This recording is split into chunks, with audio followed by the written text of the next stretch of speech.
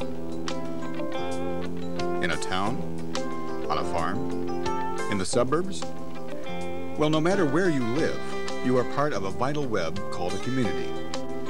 Within this community, we work, we live, and we enjoy life. One of the social forces that binds a modern community together is communication technology.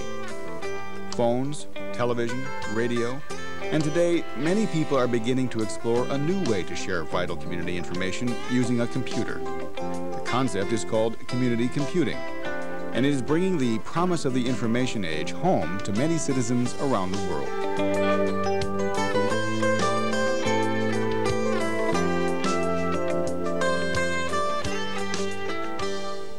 Community computing, or free-nets as they are sometimes called, form a unique new medium, one that has many of the attributes of public radio and television, combined with the interactive power of a personal computer. It's a low-cost way to bring local information to the members of an electronic community. Community computing is really having a meeting place where members of the community can exchange ideas, can share experiences, expertise, hopes and concerns, and we get to that meeting place using a computer and phone lines. Once their computer calls the central machine that we set up, they've got access to a whole range of information and communication services. It ranges from worldwide electronic mail services to information and communication features in areas such as education and government, health and wellness, local organizations, clubs and organizations, and so forth, all the way down to just accessing information about what's going on at your kid's school or what's going on in your local bowling league. Community computing is an idea born of the information age. For years, computer hobbyists have developed non-commercial, single-focused bulletin boards to share information with other like-minded individuals. Meanwhile, large commercial services like America Online and CompuServe have developed national information services with an almost unlimited capacity for news, sports, shopping, and fun. Community computing occupies a new middle ground. It's a low-cost, non-commercial service that meets local needs. For instance, consider Medina, Ohio, 50 miles outside of Cleveland. Medina is the county seat, and farming is an important part of the economy. Jim Copes, for instance, grows hay. He uses his computer to connect with his farm colleagues around the county. It's fun to come to the computer and kick it on, and the first thing I do is to see if anybody's in my mailbox, because it's fun to see if there's any messages. And I like that because it's hey, this guy wants to talk to me, or he wants to reply. It's a time saver. And what I mean by being a time saver is, think of hopping in your truck, driving into town, which is 20 minutes away, finding the county agent or going to the library, whereas I could sit right here in my chair and I can scan volumes of information and what-ifs and play out scenarios without leaving my home. Anytime you leave your facility, your business, it's costing you money. What it's doing is it's opened up the world to you. We're not just stuck on the back 40 and we go in Saturday night to see everybody at the square dance anymore. It's not that way at all anymore. Free-nets offer a community a powerful new way to exchange ideas and to communicate with one another. I really think there is something missing in a lot of modern society. 100 years ago, there were communities, there were extended families, so people had a larger group that they were a part of, and I think that's been lost. And without, I think, really intending to, this type of thing sprung up and filled a need that wasn't there, because now it is a community. I think that's the most important thing about it. People can use the free-net for different things, but it's really the way people communicate with each other that's important. Probably one of the most popular areas is our community center, where the kiosk is, and people can just chat back and forth about all kinds of issues of the day. You had probably the most wide-ranging political discussion in town on the free-net. The newspapers didn't carry anything like it. You didn't hear it on any local radio stations because there aren't any. No local TV stations because there aren't any. So you basically, only place you had it was on the free-net. The best thing you could do to approximate that would be have everybody show up on town square at the gazebo and shout at the top of their lungs. In this online world, the only thing that they're judged by is the quality of what's in their head. And for a lot of people, this is enormously liberating.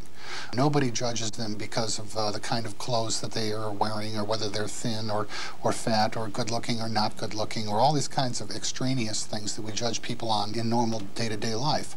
All of that washes out on a community computer system, so that what you're left with is the quality of what's in your mind. And that's very powerful and very liberating. In Medina, the network is financially supported by the county hospital and 2 local libraries. Such support is typical of many emerging community computing networks because libraries and Free-Nets share similar goals. The library is a real strong supporter of free and open access, and I think that's where we really feel like the Free-Net's mission and ours come together. Right now I'm trying to get on, and it takes a while, but once you get on, you can talk to some real interesting people. These guys come in at 2:30 every day, and usually the same people, although we have, it rotates around. Whoever gets in here first grabs it, but they basically keep themselves entertained for the next hour or so, rotating around on accounts, chatting to people on the Free-Net, posting mail messages. I know her. Oh, do you? They're learning how menus work, they're learning how discussion groups work, they're learning how to trace a thread and the history of a message. There are a lot of techniques that they're going to be able to use later. Okay. Because he seems to want to talk to you pretty bad. Okay. Yeah, it wouldn't be. Besides offering communication services and chat lines, helpful information on a network is provided by local volunteers who contribute their expertise to a special interest group. SIGs are like visiting a small specialty shop along the main street. I'm at one of the history SIG ops, so I post trivia questions for the students and encourage them to post questions. I'm an assistant SIG op in the IBM and compatibles area of the Medina Free-Net. There's 4 of us. We all cooperate on watching over the area to make sure posts stay within guidelines and things are done according to procedures. Even the local paramedics decided they would get involved. The people that access it, they may not call you on the phone to ask you a question, but on a computer, they'll ask you whatever's on your mind, and they know that we're going to answer them and give them a forthright answer. It established a community relationship there that we wouldn't have otherwise, maybe. The Medina Free-Net has a very local flavor to it. It is very much a small town feel, and as the community is getting larger, the number of people on the Free-Net is getting larger, and on the one hand we really like that because we want to share the information that we have, we want to look at ourselves as being successful. On the other hand, sometimes there's that fear that when you become too big, you might become too impersonal. It hasn't happened, I don't think, to either the community or the Free-Net, and I think there are reasons for that. I think people that move here because they like the small town feel, so they're trying to preserve that. And in the same way, the Free-Net is preserving its small town community flavor. Medina is just one among hundreds of cities and towns that are discovering what this resource can do for them.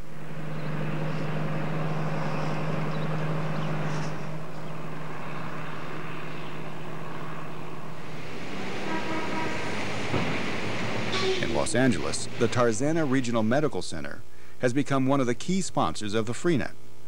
Getting the network online has been the dream of its founder and president, Dr. Avram Blooming. Medina, Ohio is a small city because most people know each other in Medina, Ohio. Well, LA Free-Net is made up of many small cities that get together. We started the LA Free-Net in the San Fernando Valley, and we found that there are many communities within Los Angeles that want to interconnect, and we have helped provide the vehicle by which they can interconnect, so that we've got seniors from all over the city who view this as a magic carpet. They can get out of their homes using this system and travel really around the world. We have the Los Angeles County Medical Association using this system as a way for physicians to interact around the city and through our linkage to other Free-Nets around the world. The Urban League is joining us to provide access to the greater Los Angeles area, again through the LA Free-Net and throughout the world. Blooming's main interest in the Free-Net is in providing practical medical information. The hospital has a public access terminal and offers its patients clinics on how to access the Free-Net. As you can see here on this screen, we have the description of breast cancer, We also have prognosis, we have staging of the disease, the treatment options, and so on. And it's great reading information. The way the Cleveland Free-Net really started was because Dr. Grundner and his colleagues discovered that there is a tremendous public desire for anonymously asked, professionally answered, free medical information. And that's what we're providing. The seniors in Los Angeles are also beginning to discover this dynamic new way to stay connected with their peers and the world, thanks to the enthusiasm and dedication of a few retired teachers. Well, Mel started earlier than I did because he retired 2 years before I did. He kept saying, come look at this, come look at that. And I said, when I retire, I will. And so we both do quite a bit for the Free-Net. Read our mail, I help with the registration, and help with moderating the different special interest groups. You've created several of them. And there's a food and a gardening that I've created. And I try to get them off to other people. We want as many people as possible to be helping. I think people feel much better when they're part of something. And so as soon as one is created, I try to find someone else who'll take it over. I bought a computer when I was 72, and I bought it to edit a manuscript that my husband had left. And from that, I got on the LA Free-Net. And the LA Free-Net has such a wealth of information. You could spend hours just cyber surfing. It's wonderful. We're an intergenerational society, and years ago, Grandma and Grandpa lived with you so that you had an extended family.